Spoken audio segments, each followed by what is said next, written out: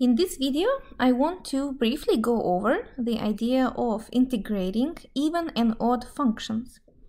We saw the definitions of even and odd functions in the previous classes, maybe pre-calculus class or college algebra, and I'm sure that probably you don't remember many of those things, so I want to have a brief review for you to feel more comfortable about this. When we're talking about the even functions, not evil, even functions, I always make this joke, even functions. Those are the one that swallows the negative sign, which means if you plug negative x into your function and it appears to be the same as f of positive x, and basically negative sign disappears, literally speaking. So I always say it's swallowed the negative sign. That's it. That's what you call an even function. Examples of those functions are, for example, y equals x squared.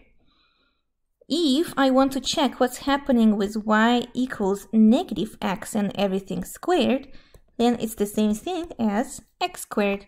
So negative sign just disappears.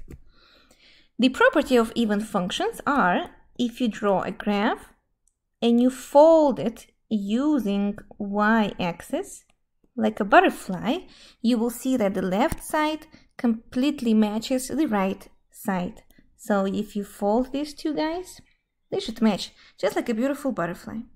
So y equals x squared is a good way to remember even functions. Odd functions, on the other hand, guess what they do? If you plug negative x into your function, then it just spits it out. So it's going to be negative f of x. One of the examples of the odd function is a cubic function. What happens if I'm going to plug in negative x and then cube it? It becomes negative x cubed. So this is the example of the odd function. The property of the odd function is it is symmetrical as well, but now it's symmetrical in the other way. If you fold the first quadrant to the third quadrant, then they match. Make sense? So the piece over here will match with the piece on the bottom left. And that's how you know that based on the graph that the function is odd. So using those properties, we now can help can help us to integrate some functions. For now, we're explaining you that integration is a cumulative function, and also we mentioned something about the area below the graph. Well, we can use those properties, and we can use something that mentions that if the area is above over here, it's negative, and then below over here it's positive. So maybe when you add up those together, they will add up to 0. That's exactly the case.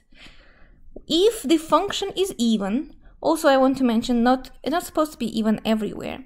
Just even being even on negative a, and a is good enough, because we're integrating from negative a to a. This is really good enough to say that if the function is even and we're integrating this function from negative a to a, then instead of doing the integration from negative a to a, I can just notice that this function is symmetrical with respect to y-axis, and just integrate half of it, this piece, and then double the result. Since it's like a butterfly will match when you fold it, then why not just to double the result and integrate from 0 to a instead of negative a to 0. Well, if you have an odd function, again, on the interval negative a, then look what happens here. This area will be negative, this area will be positive, and they have exactly the same value. For example, 5 but negative and 5 but positive. What happens when you add up these together? They basically undoing what they are doing, so the answer will be 0. That's why if you integrate odd function from negative a to a, the result will be 0. Imagine basically that you're digging a pit over here, and the amount of the soil that you're collecting outside of the pit will be exactly the same as the amount you digged out from the pit. What happens if you move it back, basically add up together? The result will be 0. There will be no pit and no little mountain as well. Examples. I have example from a student that posted this nice example in the forum I have. And it looks scary. When you just start working with this example, it is integral from negative pi over 2 to pi over 2. And it has 2x raised to the 8th power. Then it has sine, and it's not just sine x, it's sine 8x. Then it's all over 1 plus x to the 12th power dx. And when you look at this integral, I don't know, many of us will freak out, quit it all, and just go take a nap. And then go back and maybe try again. But you shouldn't. Of course, we did not teach you more techniques yet to solve this integral, and in the future you will actually have more techniques. But for now, maybe you're overthinking the situation, and maybe you should just check if this function is odd or even.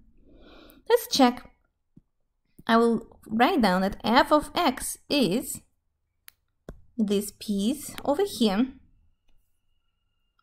I will copy and paste, but you can just rewrite it. This is my function. To check if it's even or odd, I will substitute negative x everywhere I see x. So it will be 2 times negative x. Don't forget to keep all exponents and signs raised to the 8 times sine of, now it's going to be negative 8x. All over 1 plus negative x raised to the 12th. Now let's see what's gonna happen. Maybe nothing interesting is gonna happen. Maybe this function neither odd and not even, and then you just have to integrate somehow.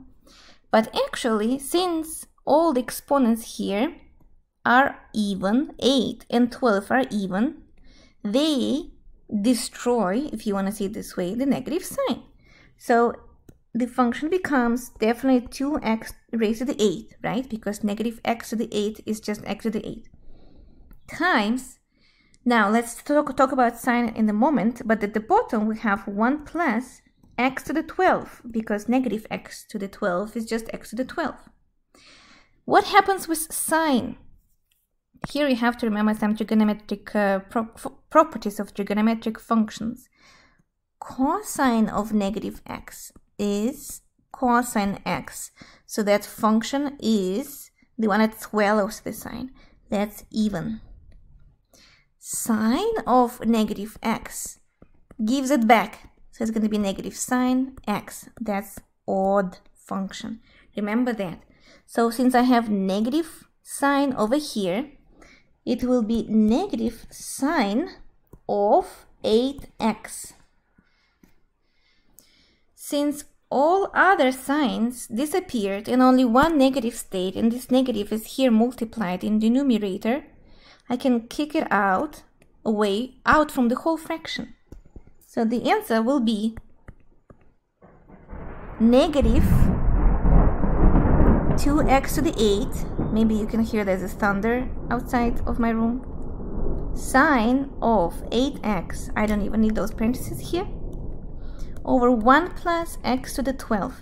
And now compare the beginning and the end. What did we have at the beginning? This function in blue.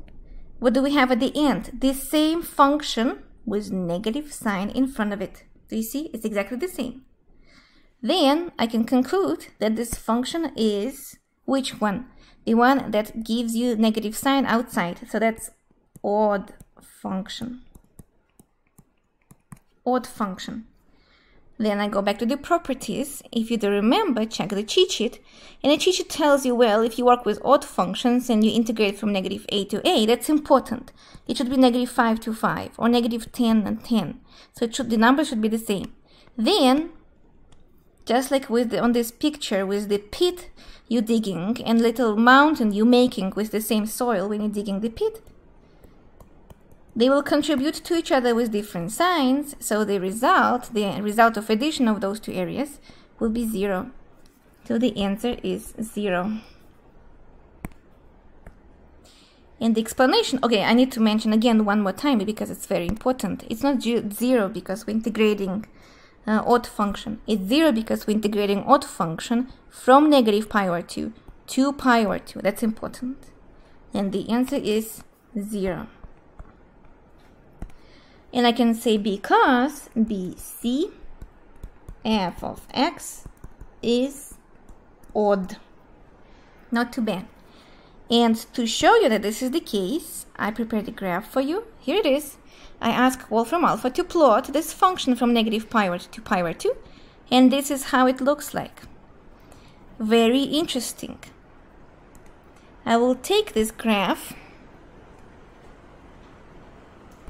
copy it, and put it here at the end to show you what exactly happens with these little areas I introduced before.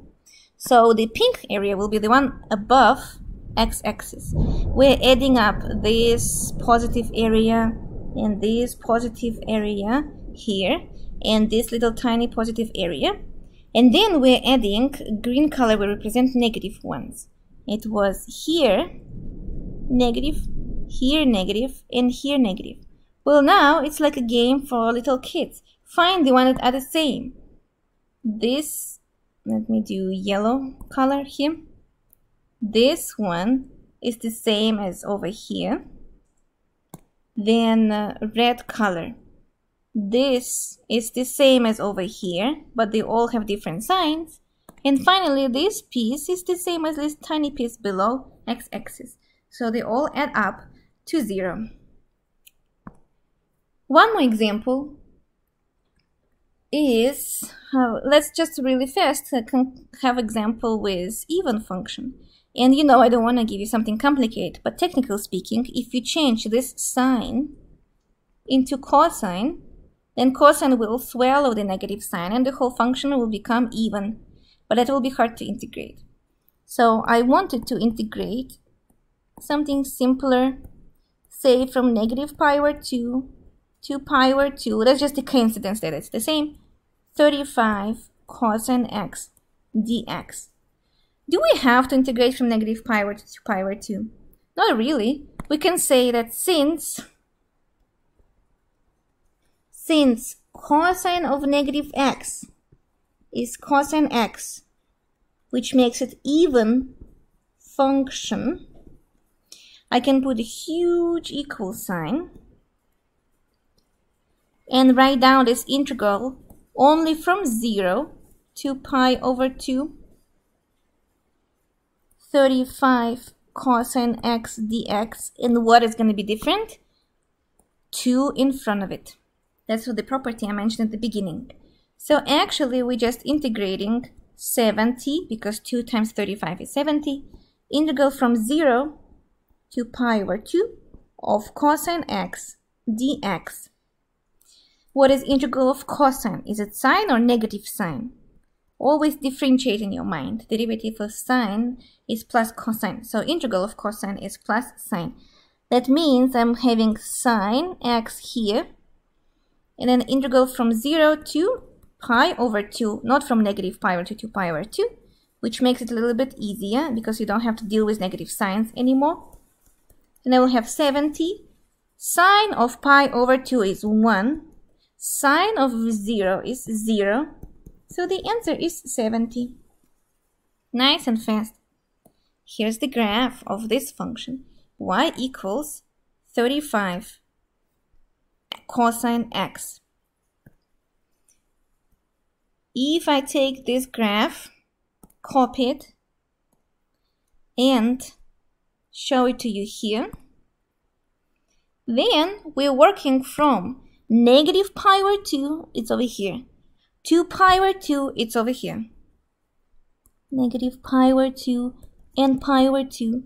And then what we're doing is, instead of collecting all the area together, we're just noticing it. that if I divide this whole thing, this picture over here, in halves using y-axis, then it's enough to integrate only half of it and double the result. And that's very convenient, because if we would go even farther, we could multiply it by 3 times or 4 times.